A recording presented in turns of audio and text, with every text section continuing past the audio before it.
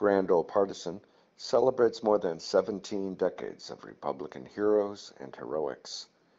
Today, I praise Horace Harrison, born near Nashville on August 7, 1829. His early government posts included state Senate clerk. During the Civil War, he remained loyal to the Union. President Lincoln appointed him U.S. Attorney for Middle Tennessee. Peace restored, Harrison served on the state Supreme Court. President Grant reappointed him U.S. Attorney. He won a U.S. House of Representatives term in 1872, then lost for re-election to a Democrat former Confederate. In 1880, he was delegate to the Republican National Convention and elected to the State House. Back to basics for the Republican Party is my civil rights history of the GOP.